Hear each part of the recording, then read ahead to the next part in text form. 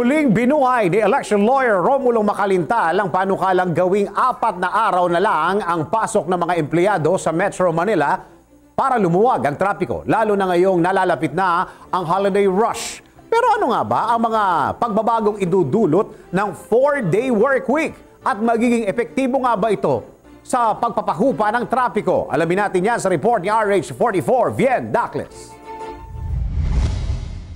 Binuhay ni election lawyer Romulo Makalintal ang panukala niyang gawing 4 na araw lang ang pasok ng mga nagtatrabaho sa Metro Manila para lumuwag ang trapiko.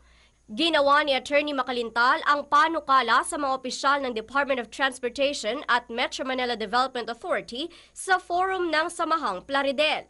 Idiniin ni Makalintal na siguradong gagaan kung hindi man malutas ang matinding traffic kung 4 na araw lang ang pasok ng mga nagtatrabaho sa gobyerno at pribadong sektor. Kahit si MMDA General Manager Tim Orbos ay naniniwalang may magandang impact sa trapiko ang 4-day work week. Samantala, ipatutupad na rin ang no window hours sa number coding scheme sa mga sasakyan sa iba pang pangunahing lansangan sa Metro Manila.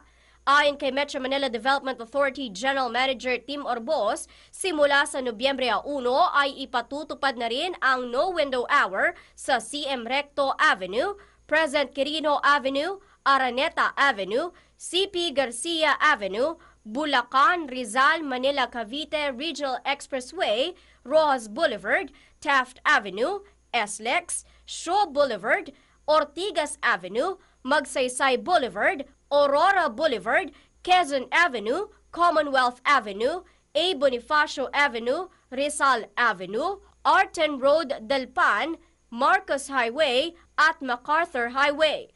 Bukod sa dagdag na lansangang sakop ng no window hour, hinabaan na rin ang number coding scheme ng mula alas 7 na umaga hanggang alas 8 ng gabi o dagdag ng 1 oras simula rin sa November 1.